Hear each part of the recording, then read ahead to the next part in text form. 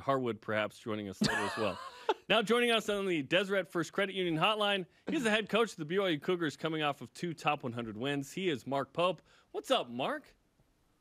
Richard Hardwood. I love it. He's the man, right?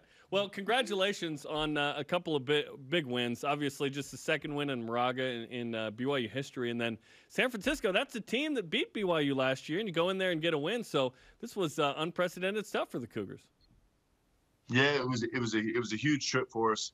If you look at the schedule, the way it turned out, we start conference on the road at Gonzaga, at St. Mary's, at San Francisco.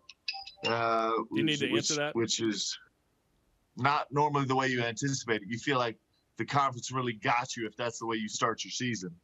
But our guys responded great after a really tough loss at Gonzaga. They had a great week last week. I'm so proud of them. Coach, after having several weeks off in between games and then maybe playing one game, you finally get back to somewhat of a normal schedule with 2 games in a week. How good did that feel to get into that type of rhythm again? Yeah, it was good. It just, we're so grateful to play. And, I think with those 3 games on our belt, we feel like we're actually in conference play, right? And so we're excited about this week. We got 2 games coming up this week. We'll be playing at home for the first time in a month, which is so weird. And we're really excited about it. Playing on the road versus playing at home. Obviously, playing at home has its benefits, even if there's not a crowd. But is there much of a difference this year playing at home when there's no crowd than playing on the road? Yeah, it's everything's so different, right? So, for us, we kind of feed off of, example, when we were at San Diego State. It was such an epic game. It was, they were playing so great at the time, and had their full roster, and I think they were a top 20 team at the time, and so it was such a massive game, and there was so much intensity in the gym. After the game, you're kind of like, man, that was really fun, but could you imagine what it would have been like if the show had been in the building, right? Yeah. Because our guys really do feed off that energy and intensity of the crowd also. And it adds so much drama to the game. And so, I've said this before, one of the only 2 games we've had fans at was at Utah State. And it was only a couple thousand fans, but it changes the experience so much. So it definitely makes it different.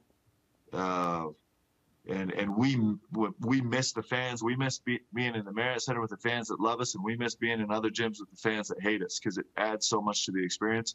But with that said, we're just so grateful to play. Coach, there were a lot of individual performances that we could talk about, but I want to first and foremost ask you about Gideon George. He provided such a lift in the games over the weekend on both ends, but certainly defensively. What's led to his emergence and his play over the last couple of games? Well, listen, Gideon's a special talent, and he's even more than his talent. He's such a beautiful human being, and he's actually so funny. As we get to know him better and he gets to know us better, he just adds so many dimensions to our locker room and our team. And he can make plays defensively that are really special. Now he can make plays offensively that are really different than what we do also. Every day he becomes more comfortable with our schemes and more comfortable with how we approach the game. And, we think he's going to have a real ceiling, but he was crucial in this, during this week. Obviously he made an unbelievable difference in the last 10 minutes of the game, kind of managing a situation we were struggling with against St. Mary's. And then in San Francisco, he had a couple almost back-to-back series where he had a block in transition from behind that was just beyond extraordinary, and follows it up by making an incredibly fundamental play, taking a charge in transition. And so he's going to continue. Like, we're going to see more and more and more of Gideon George as this season goes on, and as he becomes more comfortable with the pace and intensity of Division I basketball, and certainly with our system and how we do things. We're talking with former Columbia medical student Mark Pope here on BYU Sports Nation. Mark, Richard Hardwood had a tremendous last 8 minutes, especially against San Francisco. He kind of just put the team on his back, drawing charges, blocking shots, dunking it. felt like the whole team fed off his energy, and he really helped swing the momentum when you guys were down by 7 or 8 in that second half against San Francisco. Yeah, it's interesting. You know, there's a fun kind of a fun run in the second half where you know, we went smaller than we traditionally do with this lineup, and you know, they had been monstering the post on the catch really well in the first half and the first 10 minutes of the second half. And so we went to a smaller lineup and spaced the floor a little bit and attacked that way for a couple possessions. And then they left Matt Harms by himself, and Matt scored in 3 of 5 possessions, you know, kind of back to back to back. And then after all that, then you bring Rich in and throw him at him. And I just think for an opponent, it's so frustrating. And Rich, you know, makes an impact on both sides of the ball so quickly and physically. You know, sometimes it seems like he runs through 9 guys to get to an offensive rebound, and by the time he comes up with it, all 9 guys are laying on the floor, having been bowled over, and Rich is standing there alone to put the ball back in the hoop. And you know, he's also so good on the defensive end in terms of his rim protection and being able to take charges and move his feet. And he was awesome in both games. Coach, in the last segment, Jeremy and I were discussing this year's team versus last year's team through 14 games. And I realize, obviously, it's different personnel, and last year's team through 14 games was still in non-conference. But we were trying to compare and see where these teams really matched up against each other. How would you compare this year versus last year through 14 games? And is there a chance maybe this team actually is better than last year's team through 14 games? I don't know. You know, I think it's just so different, right? We're just completely different ball clubs. This team is new together. We still are, you know, we're still in the process of developing into who we can become. You know, you talk about a guy like Gideon George. So one, we have a lot of depth that we get to work with. And 2, you're seeing guys grow every day into bigger roles, right? And so this team is so dynamic in the sense of the way we attack different teams could change personnel ways. The way we approach it depth-wise could change things. And then this incredible growth that guys are seeing individually in their ability. You know, the Caleb Lohner, you know, was our worst points per possession guy offensively on the roster in the last 4 games. He's been the best, most efficient offensive guy we've had on the team by far. And so you see that kind of growth and development, and all of those things kind of is this kind of swirling stew of us trying to put this team together. Contrast that with last year, where you're going to roll out the same guys every single game when they were healthy. And they were just the only real change in dynamics there from the first game to the last game was just kind of learning our system and learning how we play and feeling urgency. So, you know, I think obviously last year's team, what they did was so tremendous and it was so special, and they did it their own way. You know, with incredible skill and being the top 3-point shooting team in the country and being able to overcome some of the deficits that that roster faced. And this year's roster is doing it completely differently in terms of schematically and in terms of utilizing depth and in terms of having guys on the roster that are really, really growing immensely before our eyes and kind of all the dynamism that adds the game. So I think it's hard to compare them. I think the one thing that is a constant is what made last year's team so incredibly special was their locker room.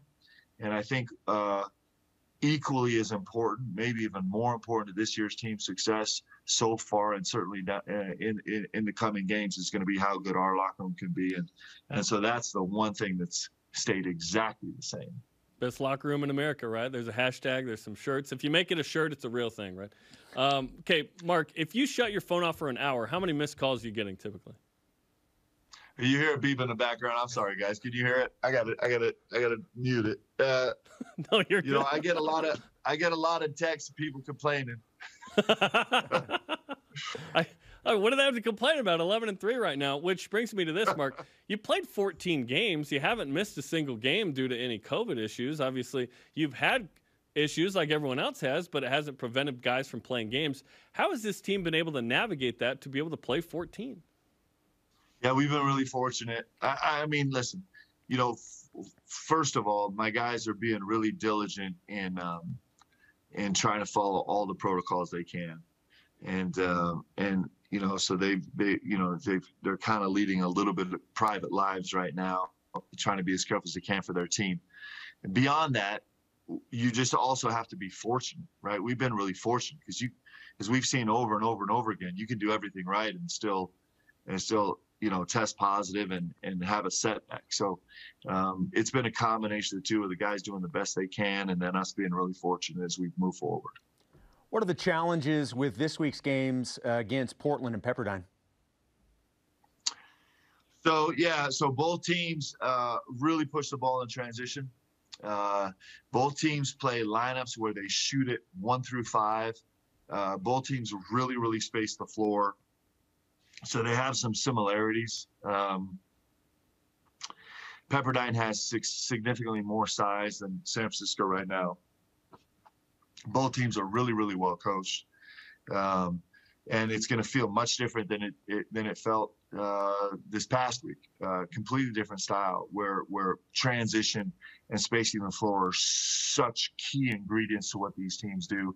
We'll face much different defensive schemes too. There were some similarities between St. Mary's and San Francisco in terms of both of them being elite teams in terms of taking away your assist game. They're going to make you play a little bit more in isolation. Both teams really, really focus on guarding the three-point line and taking away the three. Pepperdine and Portland approach it differently defensively. They have different defensive focus and different defensive strengths. So it's a huge week for us. Portland already has beat Oregon State this year, had a great win against Oregon State. Pepperdine, rolled into this season. They've had a little bit of disappointment and a little bit of COVID issues, but they started the season as a team that everybody was thinking would finish in the top 3 in this league, at least the top 4. They have 2 guys right now that everybody think have the potential to be big time pros in Kobe Ross, who is put up ridiculous numbers in his entire career, and Kessler Edwards, who looks every bit the part of being an NBA basketball player as his career continues, and so they're both really dangerous, and we're gonna have to play great basketball to compete. Well, Mark, we appreciate the time. We know you're a busy dude. You're getting ready for Portland, then Pepperdine, not once but twice, which will be fun. Saturday, then next Wednesday. So we appreciate the time, and we'll see you tomorrow on the Pope Show. Appreciate you guys.